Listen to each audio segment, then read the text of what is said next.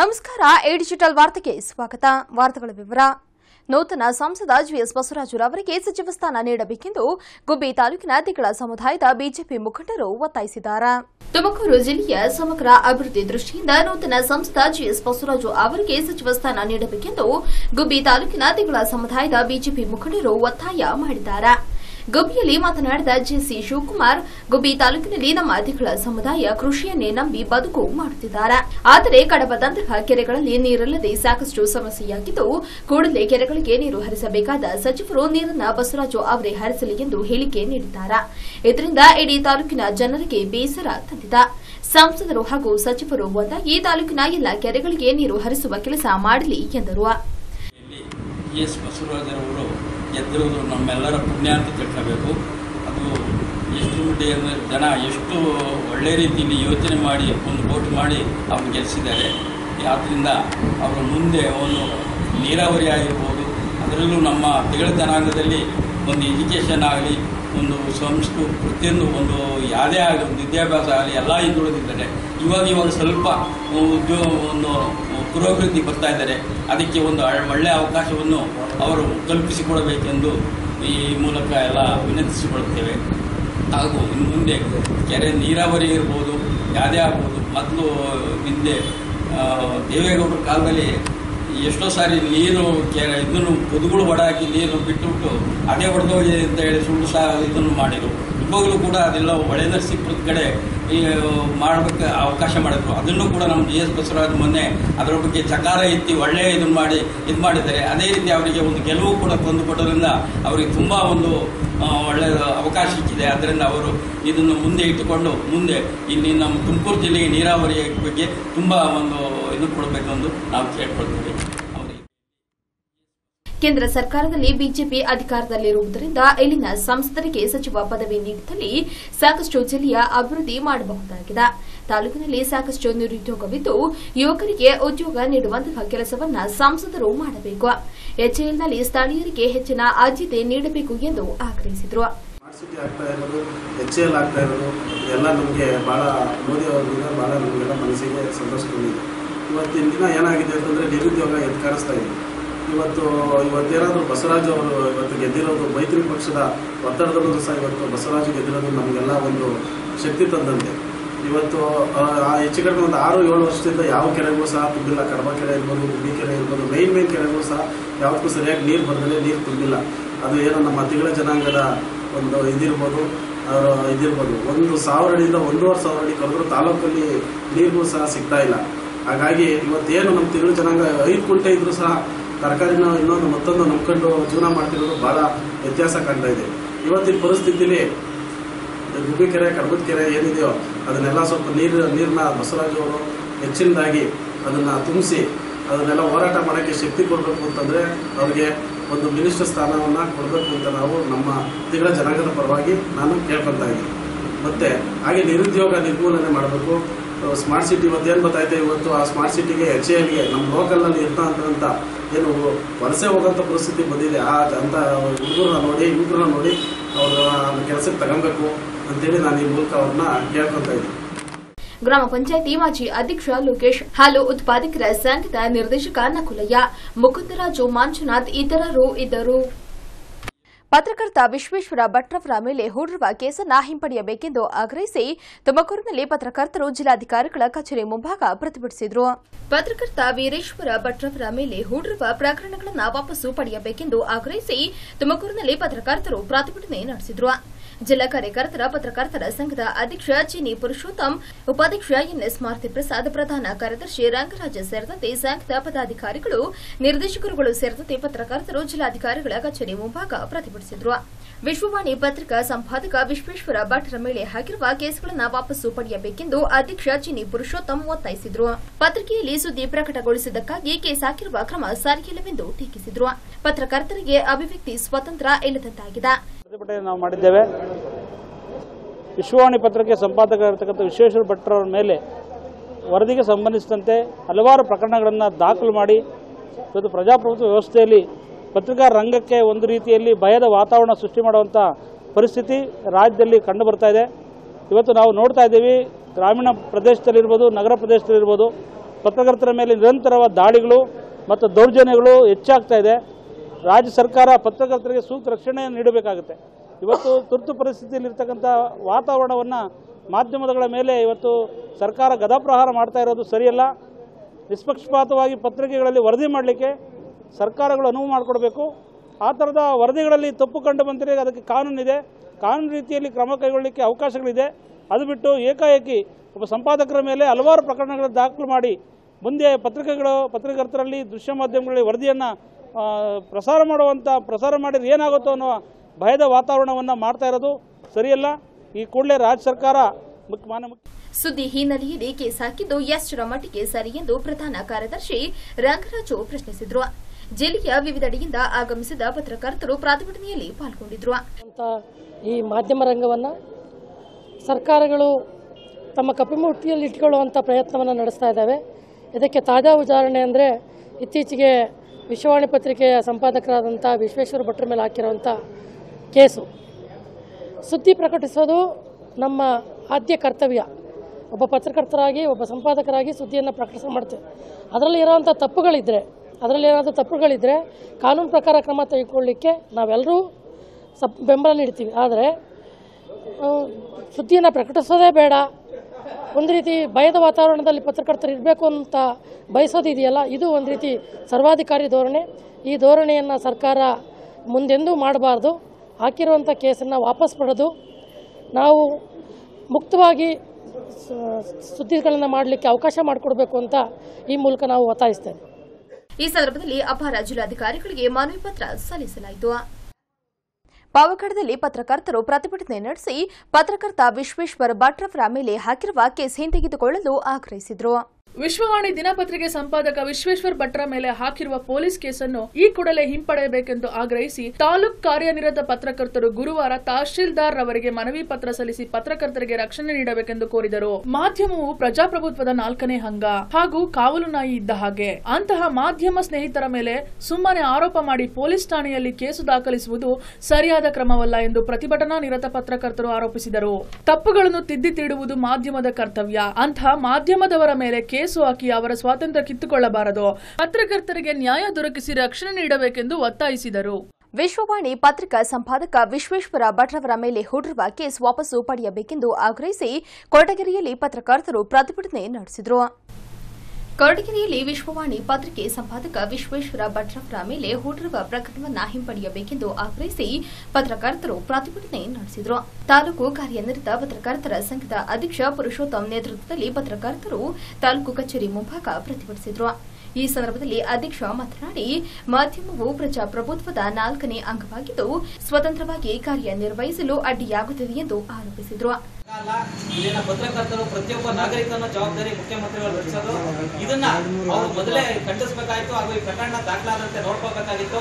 ಆದರೆ ಇದು ದಾಖಲಾಗಿರೋದು ನಾಳೆ ಪತ್ರಿಕೆಗಳು ಒಂದು ಏನು ಸಮಾಜದಲ್ಲಿ ಶಕ್ತಿಯುತರ ಮೇಲೆ ನೈಜ ವರದಿಗಳನ್ನ ನಾವು ಪ್ರಕಟಣೆ ಮಾಡೋಕ್ಕೆ ಮುಂದೆ ನೋಡಬೇಕಾಗುತ್ತದೆ. ಮುಂದೆ ನಾವು ಇದೇ ರೀತಿ ಆದರೆ ಹಿಂದೆ ಇಂದಿರಾ ಗಾಂಧಿ ಅವರ ಕಾಲದಲ್ಲಿ ಆದಂತಹ ತುರ್ತು ಪರಿಸ್ಥಿತಿ ಇವತ್ತು ಕರ್ನಾಟಕದಲ್ಲಿ ಆಗಿದೆಯೇನಪ್ಪ. ಅದರಲ್ಲೂ ಪ್ರಮುಖವಾದ ಒಂದು ಅಂಗ ಪ್ರಜಾಪ್ರಭುತ್ವದ ಪ್ರಮುಖ ಅಂಗ ಮಾಧ್ಯಮದ ಅಂಗದ ಮೇಲೆ ಆಗ್ತಾ ಇದೆ ಅನ್ನೋ ಒಂದು ಸ್ಥಿತಿ ನಿರ್ಮಾಣ ಆಗಿದೆ. ದಯಮಾಡಿ ಸನ್ಮಾನ್ಯ ಮುಖ್ಯಮಂತ್ರಿಗಳು, ಘನತಾ ರಾಜ್ಯಪಾಲರು, ಈ ಕ್ಷೇತ್ರದ ಶಾಸಕರು ಹಾಗೂ ಉಪಮುಖ್ಯಮಂತ್ರಿಯಾದ ಡಾಕ್ಟರ್ ಜಿ ಪರಮೇಶ್ವರ್ ಅವರು ಸೇರಿದಂತೆ ಪದ್ಮನಾಭ್, ವಡಕೆರೆ, ಉಮಾಶಂಕರ್, ರಾಘವೇಂದ್ರ, ಸುರೇಶ್ ಮತ್ತಿತರರು ಪಾಲ್ಗೊಂಡಿದ್ದರು. ಶ್ರೀರಂಗಯ್ಯರಿಗೆ ಮನವಿ ಪತ್ರ ಅರ್ಪಿಸಿದರು. ತಿಪಟೂರು ನಗರಸಭಾ ಚುನಾವಣೆಯಲ್ಲಿ 80% ಮತದಾನ ನಡೆದಿದೆ. ಚುನಾವಣೆಗೆ ಶುಭ ಸೂಚಕವಾಗಿ ಬಂದ ತುಂತುರು ಮಳೆ ಚುನಾವಣೆಯನ್ನ ಸ್ವಲ್ಪ ಮಟ್ಟಿಗೆ ತಣಿಸಿ ಶಾಂತ ರೀತಿಯಿಂದ ಮತದಾನ ಮಾಡಲು ಮತದಾರರಿಗೆ ಅನುವು ಮಾಡಿಕೊಟ್ಟಂತೆ ಕಾಣ್ತಾ ಇತ್ತು. ನಗರಸಭಾ ಚುನಾವಣೆ ನಡೆಯುತ್ತಿರುವ 31 ವಾರ್ಡ್ಗಳಿಂದ 48 ಮತಗಟ್ಟೆಗಳಲ್ಲಿ ಯಾವುದೇ ಅಡೆತಡೆಗಳಿಲ್ಲದೆ ಬೆಳಗ್ಗೆ 7 ಗಂಟೆಗೆ ಮತದಾನ ಆರಂಭವಾಯಿತು. ಮತದಾನ ಮಾಡಲು ಅಧಿಕಾರಿ ವರ್ಗದವರು ಮತ್ತು ಕಾರ್ಮಿಕರುಗಳು ಬೇಗನೆ ಬಂದು ಮತ ಚಲಾಯಿಸಿದ್ದರಿಂದ 9 ಗಂಟೆಯವರೆಗೆ ಕೇವಲ 8.38 ಮತ ಚಲಾವಣೆಯಾಗಿ 9ರಿಂದ ಸ್ವಲ್ಪ ಚುರುಕುಗೊಂಡಿತು. 11ರಿಂದ 1 ಗಂಟೆ ವೇಳೆಗೆ 39.3ರವರೆಗೆ ಇದ್ದ ಮತ ಚಲಾವಣೆ ಇದ್ದಕ್ಕಿದ್ದಂತೆ ಬಿರುಸುಗೊಂಡು 3 ಗಂಟೆಯ ವೇಳೆಗೆ 53.13ಕ್ಕೆ ಬಂದಿತ್ತು. ಅಂತಿಮವಾಗಿ 45,258 ಮತಗಳಲ್ಲಿ 33,155 73.26 ಮತ ಚಲಾವಣೆಯಾಗಿದ್ದು ಕೆಲ ಮತಗಟ್ಟೆಗಳಲ್ಲಿ 80ರಷ್ಟು ಮತದಾನವಾಯಿತು. ರಂಜಾನ್ ಮಾಸದ ಉಪವಾಸವಿರುವುದರಿಂದ ಮುಸ್ಲಿಂ ಮತದಾರರು ಮಾತ್ರ ಚುರುಕಿನಿಂದ ಮತದಾನ ಮಾಡುತ್ತಿದ್ದು ಗಾಂಧಿನಗರದ ರಂಗನಾಥ ಐಟಿಐ ಮತಗಟ್ಟೆ ಸಂಖ್ಯೆ 20ರಲ್ಲಿ ಹೆಚ್ಚಿನ ಸಂಖ್ಯೆಯಲ್ಲಿ ಸರದಿ ಸಾಲಿನಲ್ಲಿ ನಿಂತು ಮತ ಚಲಾವಣೆ ಮಾಡುತ್ತಿದ್ದು ಕಂಡುಬಂದಿತು. ತಾಲೂಕು ಪಂಚಾಯಿತಿ ಕಚೇರಿ ಮತಗಟ್ಟೆ ಸಂಖ್ಯೆ 5ರಲ್ಲಿ ಮಧ್ಯಾಹ್ನ 3ರ ನಂತರ ಮತದಾನ ಚುರುಕುಗೊಂಡು ಹೆಚ್ಚಿನ ಜನರು ಮತ ಚಲಾಯಿಸಲು ಬಂದಿದ್ದರಿಂದ 5 ಗಂಟೆಗೆ ಮುಂಚೆ ಬಂದಿದ್ದವರನ್ನ ಕಾಂಪೌಂಡ್ಗೆ ಕರೆದುಕೊಂಡು ಟೋಕನ್ ವಿತರಿಸಿ ಮತದಾನ ಮಾಡಿದ್ರು. ಎಲ್ಲಾ ಮತಗಟ್ಟೆಗಳಲ್ಲೂ ಯಾವುದೇ ಗೊಂದಲವಿಲ್ಲದೆ ಶಾಂತಿಯುತವಾಗಿ ಮತದಾರರು ಸರತಿ ಸಾಲಿನಲ್ಲಿ ನಿಂತು ಮತದಾನ ಮಾಡುತ್ತಿರುವುದು ಸರ್ವೇ ಸಾಮಾನ್ಯವಾಗಿತ್ತು. ಆದರೂ ಕೆಲವು ಮತಗಟ್ಟೆಗಳ 100 ಮೀಟರ್ ಅಂತರದಲ್ಲಿ ಮತ ಪ್ರಚಾರ ಮಾಡಲೇಬಾರದೆಂಬ ನಿಯಮವಿದ್ದರೂ ಅಭ್ಯರ್ಥಿಗಳ ಹಿಂಬಾಲಕರು ಕೆಲವು ಮತಗಟ್ಟೆಗಳ ಬಳಿ ಪ್ರಚಾರ ಮಾಡುತ್ತಿದ್ದುದು ಕಂಡುಬಂತು. ಉಪವಿಭಾಗಾಧಿಕಾರಿ ಮತ್ತು ನಗರ ಠಾಣಾ ಸರ್ಕಲ್ ಇನ್ಸ್ಪೆಕ್ಟರ್ ಸರ್ಕಾರಿ ಪ್ರಥಮ ದರ್ಜೆ ಕಾಲೇಜಿನ ಮತಗಟ್ಟೆಗಳ ವೀಕ್ಷಣೆ ಮಾಡಿ ಮಾಹಿತಿ ಪಡೆದರು. ಲೋಕಸಭಾ ಮತ್ತು ವಿಧಾನಸಭಾ ಚುನಾವಣೆಯಲ್ಲಿ ಸಂಜೆ 6ರವರೆಗೂ ಮತದಾನಕ್ಕೆ ಅವಕಾಶವಿದ್ದು ಮೊನ್ನೆ ತಾನೇ ನಡೆದ ಲೋಕಸಭಾ ಚುನಾವಣೆಯು 5 ಗಂಟೆ ನಂತರ ಮತ ಹಾಕಿದವರು ಇಂದು ಬಂದು ಬೇಸರ ಮಾಡಿಕೊಂಡಿದ್ದಲ್ಲದೆ ಕೆಲವು ಮತಗಟ್ಟೆಗಳಲ್ಲಿ ಅಧಿಕಾರಿಗಳು ಅಭ್ಯರ್ಥಿಗಳು ಮತ್ತು ಕಾರ್ಯಕರ್ತರ ನಡುವೆ ಮಾತಿನ ಚಕಮಕಿ ನಡೆಯಿತು. ಮತಗಟ್ಟೆ ಸಂಖ್ಯೆ 28ರಲ್ಲಿ ಅಧಿಕಾರಿಗಳ ಎಡವಟ್ಟಿನಿಂದ ನಿಗದಿತ ಅವಧಿಗಿಂತ 8 ನಿಮಿಷ ಮೊದಲೇ ಇವಿಎಂ ಲಾಕ್ ಮಾಡಿದ ಪರಿಣಾಮವಾಗಿ ಅಂತಿಮವಾಗಿ ಸಮಯಕ್ಕೆ ಸರಿಯಾಗಿ ಬಂದ 3 ಜನ ಮತದಾರರು ಮತದಾನದಿಂದ ವಂಚಿತರಾದರು. ಸ್ಥಳಕ್ಕೆ ಆಗಮಿಸಿದ ಶಾಸಕ ಬಿಸಿ ನಾಗೇಶ್ ಅಧಿಕಾರಿಗಳನ್ನು ತರಾಟೆಗೆ ತೆಗೆದುಕೊಂಡು ಸರಿಯಾದ ಸಮಯಕ್ಕೆ ಉಪವಿಭಾಗಾಧಿಕಾರಿ ಮತ್ತು ದಂಡಾಧಿಕಾರಿಗಳು ಬಂದು ಮೇಲಧಿಕಾರಿಗಳೊಂದಿಗೆ ಚರ್ಚಿಸಿ ಮತದಾನಕ್ಕೆ ಅವಕಾಶ ಮಾಡಿಕೊಡಲಾಯಿತು. ಇವಿಎಂ ಯಂತ್ರವನ್ನು ಲಾಕ್ ಮಾಡಿದ್ದರಿಂದ ಹೊಸ ಇವಿಎಂ ತರಿಸಿ ಮತದಾನಕ್ಕೆ ಅವಕಾಶ ಕಲ್ಪಿಸಲಾಯಿತು. ಪಾವಗಡ ತಾಲೂಕಿನ ಸಂಕಾಪುರದಲ್ಲಿ ಸವರ್ಚಲ ಸಹಿತ ಆಂಜನೇಯ ಸ್ವಾಮಿಯ ಬ್ರಹ್ಮ ರಥೋತ್ಸವ ಯಶಸ್ವಿಯಾಗಿ ನಡೆಯಿತು.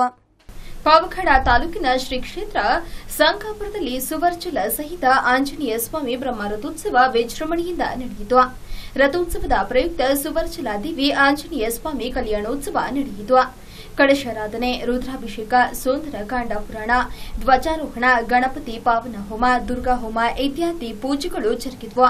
ಹೋಮಗಳಿಗೆ ಪೂರ್ಣಾಹುತಿ ಸಲ್ಲಿಸಿದ ನಂತರ ರಾಮ ಲಕ್ಷ್ಮಣ ಸೀತಾದೇವಿ ಸುವರ್ಚಲಾದೇವಿ ಆಂಜನೇಯ ಸ್ವಾಮಿ ಉತ್ಸವ ಮೂರ್ತಿಗಳನ್ನು ಪ್ರಕಾರೋತ್ಸವದಲ್ಲಿ ಪ್ರತಿಷ್ಠಾಪಿಸಿ ರಥೋತ್ಸವಕ್ಕೆ ಚಾಲನೆ ನೀಡಲಾಯಿತು.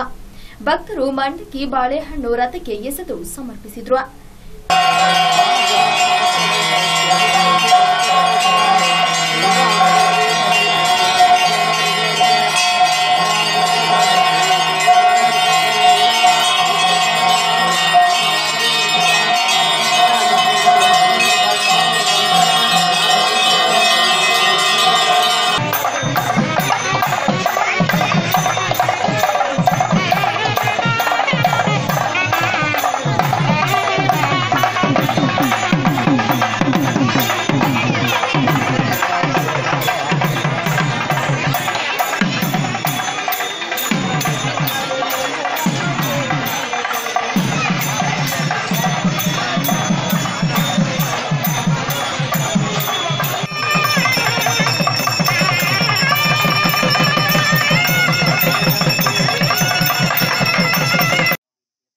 ಇದೇ ಸಂದರ್ಭದಲ್ಲಿ ಮಾತನಾಡಿದ ಸಾಯಿಲೀಲಾ ವೃದ್ಧಾಶ್ರಮದ ಸರ್ವಧರ್ಮ ಶರಣಾಲಯದ ಸ್ವಾಮಿ ಸ್ವರೂಪಾನಂದಜಿ ಮಾತನಾಡಿ, ಒತ್ತಡದ ಜೀವನದಿಂದಾಗಿ ಮನುಷ್ಯ ತನ್ನ ನೆಮ್ಮದಿಯನ್ನ ಹಾಳು ಮಾಡಿಕೊಳ್ಳುತ್ತಿದ್ದಾನೆ. ಹಣ ಮಾಡುವುದೇ ಕಾಯಕವಾಗಿ ಪ್ರೀತಿ ವಿಶ್ವಾಸವನ್ನ ಮರೆತು ಬಿಟ್ಟಿದ್ದಾನೆ. ಇದರಿಂದಾಗಿ ಆಧುನಿಕ ಜೀವನ ಮನುಷ್ಯ ಪ್ರಾಣಿಗೆ ತೃಪ್ತಿ ಎಂಬುದು ಗಗನ ಕುಸುಮವಾಗಿದೆ. ದೈವ ಜ್ಞಾನದಿಂದ ಮಾತ್ರ ನೆಮ್ಮದಿ ಸಾಧ್ಯ ಎಂದು ತಿಳಿಸಿದರು. ಒಳ್ಳೆ ಮಾತು, ಜಗದ ಮಾತಲ್ಲ, ಅಸೂಯೆ ಮಾತಲ್ಲ, ಒಬ್ರಿಗೊಬ್ರು ಹೊಡೆದಾಡುವ ಮಾತಲ್ಲ. ಭದ್ರಂ ಕರ್ಣೇ ವಿಷ್ಣುಯಾಮ ದೇವ ಭದ್ರಂ ಪಶ್ಯೇಮ ಅಕ್ಷಿಬರ್ಯದತ್ರ. ಈ ಕಣ್ಣುಗಳು ಭಗವಂತ ಕೊಟ್ಟಿರೋದು ಈ ಸೌಂದರ್ಯವನ್ನ ನೋಡ್ತಾ ಎಲ್ರಿಗೂ ಭಗವಂತ ಎಂಥ ಲೀಲೆ ಮಾಡ್ತಾ ಇದ್ದಾನೆ. ಆಂಜನೇಯ ಮೂರ್ತಿ ಬಂದು ಕೂತ್ಕೊಂಡು ನಿಮ್ಮೆಲ್ಲರಿಗೂ ಎಷ್ಟು ಯಾವ ರೀತಿಯಲ್ಲಿ ನೀವು ನಡಿಬೇಕು ಅಂತ ತೋರಿಸ್ಕೊಡ್ತಾ ಇದ್ದಾರೆ ನೋಡಿ, ಅದನ್ನು ತಿಳ್ಕೊಳ್ಳಿ. ಭದ್ರಂ ಪಶ್ಯೇಮ ಅಕ್ಷಿಬರ್ಯದತ್ರ. ಇವತ್ತು ನೋಡಿದ್ನಲ್ಲ, ವಸಂತೋತ್ಸವ ಮಾಡಿದ್ರಿ. ಸ್ಥಿರೈರಂಗೈ ತುಷ್ಟುವಾಂಸಸ್ತನೋಭಿ. ನಿಮ್ಮೆಲ್ಲರಿಗೂ ಆರೋಗ್ಯವಂತರಾಗಿರಿ, ಗಟ್ಟಿ ಮುಟ್ಟಾಗಿತ್ತು. ಶ್ರೀಧರ್ಮೂರ್ತಿ, ಅನಿಲ್ ಕುಮಾರ್ ರಂಗನಾಥ್, ಎಂಡಿ ಶ್ರೀನಾಥ್, ಪ್ರಸಾದ್, ರವಿ, ಜಯಸಿಂಹ, ವಿಷ್ಣುಸಿಂಹ ಇತರೆ ಮುಖಂಡರು ಹಾಜರಿದ್ದರು. ಮಾಗಡಿ ತಾಲೂಕಿನ ಕಂಬದಕಲ್ಲು ಗ್ರಾಮದ ಬಳಿ ಪಾಳು ಬಿದ್ದ ಕಲ್ಲು ಕೋರಿಯ ಪೊಟರೆಯಲ್ಲಿ ಬಟ್ಟೆ ಒಗೆಯಲು ಹೋದ ಮಹಿಳೆ ಕಾಲು ಜಾರಿ ಬಿದ್ದು ಸಾವನ್ನಪ್ಪಿದ್ದಾರೆ. ಸ್ಥಳೀಯ ಗ್ರಾಮ ಪಂಚಾಯಿತಿ ಕಳೆದ 2 ತಿಂಗಳಿನಿಂದ ಸರಿಯಾದ ನೀರು ಪೂರೈಸದೆ ಗ್ರಾಮದ ಅಂಚಿನಲ್ಲಿರುವ ಕಲ್ಲುಕ್ವಾರಿ ಹತ್ತಿರ ಬಟ್ಟೆ ತೊಳೆಯಲು ಹೋದ ಮಹಿಳೆ ಸಾವನ್ನಪ್ಪಿರುವ ಘಟನೆ ಕೋದೂರು ಪೊಲೀಸ್ ಠಾಣಾ ವ್ಯಾಪ್ತಿಯಲ್ಲಿ ನಡೆದಿದೆ. ಮಾಗಡಿ ತಾಲೂಕಿನ ಸೋಲೂರು ಹೋಬಳಿಯ ಬೆಟ್ಟಸಂದ್ರ ಗ್ರಾಮ ಪಂಚಾಯಿತಿ ವ್ಯಾಪ್ತಿಯ ಕಾಮದಕಲ್ಲು ಗ್ರಾಮದಲ್ಲಿ ಸ್ಥಳೀಯ ಗ್ರಾಮ ಪಂಚಾಯಿತಿಯಿಂದ ಕಳೆದ 2 ತಿಂಗಳಿನಿಂದ ನೀರು ಪೂರೈಸದೆ ಗ್ರಾಮದ ಮಹಿಳೆಯರು ಬಟ್ಟೆ ತೊಳೆಯಲು ಗ್ರಾಮದ ಅಂಚಿನಲ್ಲಿರುವ ಪಾಳು ಬಿದ್ದ ಕಲ್ಲು ಕೋರಿಯ ಪೋಟಾರಿಯನ್ನ ಆಶ್ರಯಿಸುವಂತಾಗಿ ಇಂದು ಬೆಳಗ್ಗೆ ಕಾಮದಕಲ್ಲು ಗ್ರಾಮದ ಮಹಿಳೆ ಬಟ್ಟೆ ತೊಳೆಯಲು ಹೋದ ಸಂದರ್ಭದಲ್ಲಿ ಕಾಲು ಜಾರಿ ಆಳವಿದ್ದ ಕಲ್ಲು ಕೋರಿಗೆ ಬಿದ್ದು ಸಾವನ್ನಪ್ಪಿರುವ ಘಟನೆ ಕೋದೂರು ಪೊಲೀಸ್ ಠಾಣಾ ವ್ಯಾಪ್ತಿಯಲ್ಲಿ ನಡೆದಿದೆ. ಈ ಸಂಬಂಧ ಸ್ಥಳೀಯ ಗ್ರಾಮಸ್ಥರು ಬೆಟ್ಟಸಂದ್ರ ಗ್ರಾಮ ಪಂಚಾಯಿತಿ ಸಿಬ್ಬಂದಿಗಳ ಮೇಲೆ ಆಕ್ರೋಶ ವ್ಯಕ್ತಪಡಿಸಿದ್ದು, ಗ್ರಾಮ ಪಂಚಾಯಿತಿಯ ಪೀಠೋಪಕರಣಗಳನ್ನು ಧ್ವಂಸ ಮಾಡಿ ಗ್ರಾಮ ಪಂಚಾಯಿತಿಗೆ ಬೀಗ ಜಡಿದು ಮೃತ ಮಹಿಳೆಯ ಶವವನ್ನು ಪಂಚಾಯಿತಿ ಮುಂದಿಟ್ಟು ಗ್ರಾಮ ಪಂಚಾಯಿತಿ ಸಿಬ್ಬಂದಿಗಳ ಬೇಜವಾಬ್ದಾರಿಗೆ ಸೂಕ್ತ ಪರಿಹಾರ ಒದಗಿಸಬೇಕೆಂದು ಒತ್ತಾಯಿಸಿದ್ದಾರೆ. ಇನ್ನು ಕೋದೂರು ಪೊಲೀಸರು ಸ್ಥಳಕ್ಕಾಗಮಿಸಿ ಪ್ರಕರಣ ದಾಖಲಿಸಿಕೊಂಡು ವಿಚಾರಣೆ ನಡೆಸುತ್ತಿದ್ದಾರೆ. ಮೃತ ಮಹಿಳೆ ಮಾಂಜುಳ ಸೋಲೂರು ಹೋಬಳಿಯ ಕಾಮದಕಲ್ಲಿನ ಮಹಿಳೆಯಾಗಿದ್ದು, ಮೃತ ಮಾಂಜುಳ ಮನೋಜ್ ಹಾಗೂ ಶಶಿ ಎಂಬ 2 ಗಂಡು ಮಕ್ಕಳನ್ನ ಅಗಲಿದ್ದಾರೆ. ಗ್ರಾಮದಲ್ಲಿ ಸರಿಯಾದ ನೀರಿನ ವ್ಯವಸ್ಥೆ ಇದ್ದರೆ ಇಂತಹ ದುರ್ಘಟನೆ ನಡೆಯುತ್ತಿರಲಿಲ್ಲ. ಮಾಂಜುಳ ಸಾವಿಗೆ ಬೆಟ್ಟಸಂದ್ರ ಗ್ರಾಮ ಪಂಚಾಯಿತಿ ಸಿಬ್ಬಂದಿಗಳು ಹಾಗೂ ಜನಪ್ರತಿನಿಧಿಗಳೇ ನೇರ ಹೊಣೆಯಾಗಿದ್ದು, ಮೃತ ಮಹಿಳಾ ಕುಟುಂಬಕ್ಕೆ ಸೂಕ್ತ ಪರಿಹಾರ ನೀಡಬೇಕೆಂದು ಗ್ರಾಮದ ಜನತೆ ಆಗ್ರಹಿಸಿದ್ದಾರೆ. ಜೂನ್ 6ರಂದು ಕೊರಟಗೆರೆ ತಾಲೂಕು ಸಿದ್ದರ ಬೆಟ್ಟದಲ್ಲಿ 13ನೇ ವರ್ಷದ ಜಗದ್ಗುರು ರೇಣುಕಾಚಾರ್ಯರ ಜಯಂತಿ ನಡೆಯಲಿದೆ ಎಂದು ಸಿದ್ದರ ಬೆಟ್ಟದ ವೀರಭದ್ರ ಶಿವಾಚಾರ್ಯ ಸ್ವಾಮೀಜಿಗಳು ಚೇಳೂರಿನಲ್ಲಿ ತಿಳಿಸಿದ್ದಾರೆ. ಕೊರಟಗೆರೆ ತಾಲೂಕು ಸಿದ್ದರ ಬೆಟ್ಟದ ರಂಭಾಪುರಿ ಕಾಸ ಶಾಖಾ ಕ್ಷೇತ್ರದಲ್ಲಿ ಇದೇ ತಿಂಗಳ 6ರಂದು 13ನೇ ವರ್ಷದ ಜಗದ್ಗುರು ರೇಣುಕಾಚಾರ್ಯರ ಜಯಂತಿಯನ್ನು ಹಮ್ಮಿಕೊಳ್ಳಲಾಗಿದೆ. ಈ ವಿಷಯವನ್ನು ಮಠಾಧ್ಯಕ್ಷ ವೀರಭದ್ರ ಶಿವಾಚಾರ್ಯ ಸ್ವಾಮೀಜಿಗಳು ಗುಬ್ಬಿ ತಾಲೂಕು ಚೇಳೂರಿನಲ್ಲಿ ಸುದ್ದಿಗೋಷ್ಠಿಯಲ್ಲಿ ತಿಳಿಸಿದರು. ಅಂದು ಸಿದ್ದರ ಬೆಟ್ಟದಲ್ಲಿ ಉಚಿತ ಸಾಮೂಹಿಕ ವಿವಾಹ ಕಾರ್ಯಕ್ರಮ ನಡೆಯಲಿದ್ದು, ಭಕ್ತಾದಿಗಳು ಹೆಚ್ಚಿನ ಸಂಖ್ಯೆಯಲ್ಲಿ ಆಗಮಿಸಬೇಕೆಂದು ಸ್ವಾಮೀಜಿರವರು ಮನವಿ ಮಾಡಿಕೊಂಡರು. ವೀರಶೈವ ಸಮಾಜದ ಹೋಬಳಿ ಅಧ್ಯಕ್ಷ ಕೆಬಿ ಸಿದ್ದಪ್ಪ, ತಾಲೂಕು ಪಂಚಾಯಿತಿ ಸದಸ್ಯ ಕೆಂಪರಾಜ್, ಮುಖಂಡರಾದ ಕರಿಗೂಡ, ಹರೀಶ್, ಲೋಕೇಶ್ ಮತ್ತಿತರರು ಈ ಸಂದರ್ಭದಲ್ಲಿ ಪಾಲ್ಗೊಂಡಿದ್ದರು. ಸೈಬರ್ ಹ್ಯಾಕಿಂಗ್ ಮೂಲಕ ಬ್ಯಾಂಕಿಂಗ್ ಕ್ಷೇತ್ರದಲ್ಲಿ ಮೋಸ ಆಗುತ್ತಿದ್ದು, ಬ್ಯಾಂಕಿಂಗ್ನ ಗ್ರಾಹಕರು ಎಚ್ಚರಿಕೆ ವಹಿಸಬೇಕೆಂದು ದೊಡ್ಡಬಳ್ಳಾಪುರ ಪೊಲೀಸರು ಮನವಿ ಮಾಡಿದ್ದಾರೆ. ಇತ್ತೀಚಿನ ದಿನಗಳಲ್ಲಿ ಸೈಬರ್ ಹ್ಯಾಕಿಂಗ್ ಮುಖಾಂತರ ಬ್ಯಾಂಕಿಂಗ್ ಕ್ಷೇತ್ರಗಳಲ್ಲಿ ಮೋಸಗಳು ಹೆಚ್ಚಾಗುತ್ತಿರುವ ಹಿನ್ನೆಲೆ ಪೊಲೀಸ್ ಇಲಾಖೆ ಸಾರ್ವಜನಿಕರ ನೆರವಾಗಿ ಧಾವಿಸಿದೆ. ಬೆಂಗಳೂರು ಹೊರವಲಯ ದೊಡ್ಡಬಳ್ಳಾಪುರ ನಗರ ಪೊಲೀಸ್ ಠಾಣೆಯ ಪಿಎಸ್ಐ ಕೆ ವೆಂಕಟೇಶ್ ಈ ಬಗ್ಗೆ ಮಾತನಾಡಿ, ನಿಮಗೆ ಈ ಬಗ್ಗೆ ಯಾವುದೇ ಬ್ಯಾಂಕ್ ಮ್ಯಾನೇಜರ್ ಅಥವಾ ಯಾವುದೇ ಬ್ಯಾಂಕ್ ಸಿಬ್ಬಂದಿ ಎಂದು ಕರೆ ಮಾಡಿ ನಿಮ್ಮ ಪರ್ಸನಲ್ ಡೀಟೇಲ್ಸ್ ಬಗ್ಗೆ ಕೇಳಿದರೆ ಎಚ್ಚರ ವಹಿಸಿ. ಇಲ್ಲವಾದಲ್ಲಿ ಪದೇ ಪದೇ ಅಪರಿಚಿತ ನಂಬರ್ನಿಂದ ಕರೆ ಬರುತ್ತಿದ್ದರೆ ಪೊಲೀಸರಿಗೆ ತಿಳಿಸಿ. ಮುಂದಾಗುವ ಅನಾಹುತವನ್ನು ತಪ್ಪಿಸುವಲ್ಲಿ ಸಹಕರಿಸಿ. ಇನ್ನು ಶಾಲಾ ಕಾಲೇಜುಗಳು ಆರಂಭವಾಗುತ್ತಿದ್ದು, ಖಾಸಗಿ ಆಟೋ ಸೇರಿದಂತೆ ಇತರ ವಾಹನಗಳಲ್ಲಿ ಮಕ್ಕಳನ್ನು ಯದ್ವಾತದ್ವಾ ತುಂಬಿಕೊಳ್ಳುವಂತಹ ಪ್ರಕರಣಗಳು ಗಮನಕ್ಕೆ ಬಂದರೆ ಕಠಿಣ ಕ್ರಮ ಕೈಗೊಳ್ಳಲಾಗುವುದು ಎಂದು ವಾಹನ ಮಾಲೀಕರು ಹಾಗೂ ಚಾಲಕರಿಗೆ ಖಡಕ್ ವಾರ್ನಿಂಗ್ ಮಾಡಿದ್ದಾರೆ. ಇನ್ನು ಇತ್ತೀಚಿನ ದಿನಗಳಲ್ಲಿ ನಗರದಲ್ಲಿ ಹಲವಾರು ಅಪಘಾತ ಪ್ರಕರಣ ದಾಖಲಾದ ಹಿನ್ನೆಲೆ 18 ವರ್ಷ ಮೇಲ್ಪಟ್ಟವರು ಮಾತ್ರ ವಾಹನ ಚಾಲನೆ ಮಾಡಬೇಕು. ಅಜಾಗರೂಕತೆಯಿಂದ ವಾಹನ ಚಲಾಯಿಸಿದರೆ ಪ್ರಾಣಾಪಾಯ ಕಟ್ಟಿಟ್ಟ ಬುತ್ತಿ. ಹೀಗಾಗಿ ಸೂಕ್ತ ರೀತಿಯಲ್ಲಿ ಚಾಲನೆ ಮಾಡಿ ಜೀವಗಳನ್ನು ಉಳಿಸಲು ಮುಂದಾಗುವಂತೆ ನಗರ ಪಿಎಸ್ಐ ವೆಂಕಟೇಶ್ ಸಾರ್ವಜನಿಕರಲ್ಲಿ ಮನವಿ ಮಾಡಿದರು. ಎಟಿಎಂ ಕಾರ್ಡ್ ಹೊಂದಿರುವಂತಹ ನಾಗರಿಕರೇ ಎಚ್ಚರ. ನಿಮ್ಮ ಮೊಬೈಲ್ಗೆ ಬ್ಯಾಂಕ್ ಮ್ಯಾನೇಜರ್ ಅನ್ನೋ ಹೆಸರಿನಲ್ಲಿ ಒಂದು ಕಾಲ್ ಬರುತ್ತೆ. ಆ ಕಾಲ್ ಬಂದಾಗ ನೀವು ರಿಸೀವ್ ಮಾಡ್ತೀರಾ, ಬ್ಯಾಂಕ್ ಮ್ಯಾನೇಜರ್ ಅಂತ ನಂಬ್ತೀರಾ. ಅವರು ನಿಮ್ಮ ಎಟಿಎಂ ನಂಬರ್ ಕೇಳ್ತಾರೆ, ಕೊಟ್ಬಿಡ್ತೀರಾ. ಮತ್ತೆ ಪಿನ್ ನಂಬರ್ ಕೇಳ್ತಾರೆ, ಕೊಟ್ಬಿಡ್ತೀರಾ. ಸೊ ಇದನ್ನ ಬಳಸ್ಕೊಂಡು ನಿಮ್ಮ ಅಕೌಂಟ್ ನಲ್ಲಿರುವಂತಹ ಎಲ್ಲಾ ಹಣವನ್ನು ಕೂಡ ಡ್ರಾ ಮಾಡ್ಕೊಂಡು ಹೋಗ್ತಾರೆ. ಸೊ ಅವಾಗ ನೀವು ಬರ್ತೀರಾ, ಸರ್ ನಮ್ಮ ಇದರಲ್ಲಿ ಹಣ ಡ್ರಾ ಆಗಿದೆ, ಹುಡುಕೊಡಿ ಅಂದ್ಬಿಟ್ಟು. ದಯವಿಟ್ಟು ಎಟಿಎಂ ಕಾರ್ಡ್ ಹೊಂದಿರುವಂತಹ ಗ್ರಾಹಕರೇ ಎಚ್ಚರ. ಯಾವುದೇ ಬ್ಯಾಂಕ್ ಮ್ಯಾನೇಜರ್, ಯಾವುದೇ ಬ್ಯಾಂಕ್ ಇಂದ ಯಾವುದೇ ಬ್ಯಾಂಕ್ ಮ್ಯಾನೇಜರ್ ಕೂಡ ನಾನು ಬ್ಯಾಂಕ್ ಮ್ಯಾನೇಜರ್ ನಿಮ್ಮ ಎಟಿಎಂ ನಂಬರ್ ಕೊಡಿ, ಪಿನ್ ನಂಬರ್ ಕೊಡಿ, ಯಾರು ಕೂಡ ಕಾಲ್ ಮಾಡೋದಿಲ್ಲ. ಅಂತಹ ಕಾಲ್ಗಳು ಫೇಕ್ ಕಾಲ್ಗಳಾಗಿರುತ್ತೆ. ದಯವಿಟ್ಟು ಅದಕ್ಕೆ ನೀವು ಆಸ್ಪದ ಕೊಡೋಕೆ ಹೋಗಬೇಡಿ. ನಿಮ್ಮ ಎಟಿಎಂ ಕಾರ್ಡ್ ನಂಬರ್ ಮತ್ತು ಸೀಕ್ರೆಟ್ ನಂಬರ್ ಯಾರು ಕೂಡ ಕೊಡೋಕೆ ಹೋಗಬೇಡಿ. ಸೊ ಅದೇ ರೀತಿ ಎಟಿಎಂ ಸೆಂಟರ್ಗೆ ನೀವು ಹಣ ಡ್ರಾ ಮಾಡ್ಕೊಳ್ಳೋಕೆ ಹೋಗಬೇಕಾದ್ರೆ ನಿಮಗೆ ಎಟಿಎಂ ಮಿಷಿನ್ ಅಲ್ಲಿ ಆಪರೇಟ್ ಮಾಡೋದಕ್ಕೆ ಬರದಿರುವಂತಹ ಸಂದರ್ಭಗಳಲ್ಲಿ ನಿಮ್ಮ ಕುಟುಂಬದ ಯಾರಾದರೂ ಒಬ್ಬ ಸದಸ್ಯರನ್ನೇ ಜೊತೆ ಕರ್ಕೊಂಡು ಹೋಗಿ. ಅದನ್ನು ಹೊರತುಪಡಿಸಿ ಎಟಿಎಂ ಸೆಂಟರ್ ಹತ್ರ ಯಾವುದೋ ಒಬ್ಬ ಅಪರಿಚಿತ ವ್ಯಕ್ತಿಗೆ ನಿಮ್ಮ ಕಾರ್ಡ್ ಕೊಟ್ಟು ಅವರಿಗೆ ನಿಮ್ಮ ಸೀಕ್ರೆಟ್ ನಂಬರ್ ಹೇಳಿದಾಗ ಅವರು ನೀವು ಎಷ್ಟು ಕೇಳ್ತಿರೋ ಹಣ ಡ್ರಾ ಮಾಡಿಕೊಂಡು ನಂತರ ಅದೇ ಪಿನ್ ನಂಬರ್ ನ ಬಳಸಿಕೊಂಡು ನಿಮ್ಮ ಅಕೌಂಟ್ ನಲ್ಲಿರುವಂತಹ ಎಲ್ಲಾ ಹಣವನ್ನು ಕೂಡ ಡ್ರಾ ಮಾಡ್ಕೊಂಡು ಹೋಗ್ತಾರೆ. ದಯವಿಟ್ಟು ಇದರ ಬಗ್ಗೆ ನಾಗರಿಕರೇ ಎಚ್ಚರ ವಹಿಸಬೇಕು. ಮತ್ತೆ ಇತ್ತೀಚೆಗೆ ನಗರದಲ್ಲಿ ಸರಗಳ್ಳರ ಹಾವಳಿ ಹೆಚ್ಚಾಗಿದೆ. ಇದಕ್ಕೆ ಕಾರಣ ಹೆಣ್ಣು ಮಕ್ಕಳು, ಯಥೇಚ್ಛವಾಗಿ ವೃದ್ಧಾಪ್ಯರು, ಹೆಣ್ಣು ಮಕ್ಕಳು ಬೆಳಗಿನ ಟೈಮ್ ವಾಕಿಂಗ್ ಮಾಡುವಾಗ, ಸಂಜೆ ಟೈಮ್ ವಾಕಿಂಗ್ ಮಾಡುವಾಗ, ಮನೆ ಮುಂದೆ ರಂಗೋಲಿ ಹಾಕುವಾಗ, ಮನೆ ಶುಚಿ ಮಾಡುವಂತಹ ಸಂದರ್ಭಗಳಲ್ಲಿ ಹಾಲು ತರುವಾಗ, ತರಕಾರಿ ತರುವಾಗ, ನಿಮ್ಮ ಮಕ್ಕಳುಗಳನ್ನ ಶಾಲೆಗೆ ಬಿಡುವಾಗ, ಶಾಲೆಗೆ ಕರೆದುಕೊಂಡು ಹೋಗುವಾಗ ನೀವು ಧರಿಸಿರುವಂತಹ ಚಿನ್ನದ ಆಭರಣಗಳ ಬಗ್ಗೆ, ನೀವೇ ಧರಿಸಿರುವಂತಹ ವಸ್ತ್ರಗಳಿಂದ ಅದನ್ನು ಸರಿಪಡಿಸಿಕೊಂಡು ಇದು ಮಾಡಬೇಕು. ಸೊ ಅದೇ ರೀತಿ ಯಾವುದೇ ಅಪರಿಚಿತ ವ್ಯಕ್ತಿ ನಿಮ್ಮ ಬಳಿ ವಿಳಾಸ ಕೇಳಿಕೊಂಡು ಬರುವಂತಹ ಸಂದರ್ಭಗಳಲ್ಲಿ ಅವರಿಗೆ ನೀವು ಆಸ್ಪದ ಕೊಡೋಕೆ ಹೋಗಬೇಡಿ. ಯಾವುದೇ ಅಪರಿಚಿತ ವ್ಯಕ್ತಿಗಳು ಕಂಡು ಬಂದಲ್ಲಿ ಪೊಲೀಸ್ ಠಾಣೆಗೆ ಮಾಹಿತಿ ಕೊಡಿ. ಒಂದು ವೇಳೆ ಇಂತಹ ಮುಂಜಾಗ್ರತಾ ಕ್ರಮವನ್ನು ಕೂಡ ಅನುಸರಿಸಿ ಕೂಡ ನಿಮ್ಮಲ್ಲಿ ಯಾರಾದರೂ ಬಂದು ಸರಗಳನ್ನ ಕಿತ್ತುಕೊಂಡು ಹೋದ್ರೆ ನೀವು ಎದೆಗುಂದದೆ ಸಾರ್ವಜನಿಕರಿಂದ ಸಹಾಯ ಕೂಗಿ ಕಿರ್ಚಿಕೊಂಡು ಸಾರ್ವಜನಿಕರಿಂದ ಸಹಾಯ ಕೇಳಿ. ಬೈಕ್ ನಂಬರ್ ಅಥವಾ ಆ ವ್ಯಕ್ತಿ ಯಾವ ರೀತಿ ಇದ್ದ ಅಥವಾ ಚಹರೆಯನ್ನ ನೀವು ಗಮನದಲ್ಲಿಟ್ಟುಕೊಂಡು ಪೊಲೀಸ್ ಇಲಾಖೆಗೆ ಮಾಹಿತಿ ಕೊಟ್ಟರೆ ಅಂತಹ ಸರಗಳನ್ನ ನಾವು ಬಂಧಿಸೋದಕ್ಕೆ ಉತ್ತಮ ಸಹಕಾರಿಯಾಗುತ್ತೆ. ನಾಗರಿಕರೇ, ದಯವಿಟ್ಟು ಅಪರಾಧ ತಡೆಗಟ್ಟುವಲ್ಲಿ ನಿಮ್ಮ ಪಾತ್ರ ಕೂಡ ಅತ್ಯಮೂಲ್ಯವಾಗಿದೆ. ದಯವಿಟ್ಟು ಪೊಲೀಸರಿಗೆ ಮಾಹಿತಿ ಕೊಡಿ. ಅಪರಾಧಗಳನ್ನ ತಡೆಗಟ್ಟುವಲ್ಲಿ ನೀವು ಕೂಡ ಒಂದು ಪ್ರಮುಖ ಪಾತ್ರ ವಹಿಸಿ. ಇಲ್ಲಿಗೆ ಎ ಡಿಜಿಟಲ್ ವಾರ್ತಾ ಪ್ರಸಾರ ಮುಕ್ತಾಯವಾಯಿತು. ಹೆಚ್ಚಿನ ಮಾಹಿತಿಗಾಗಿ ವೀಕ್ಷಿಸಿ ಎ ಡಿಜಿಟಲ್.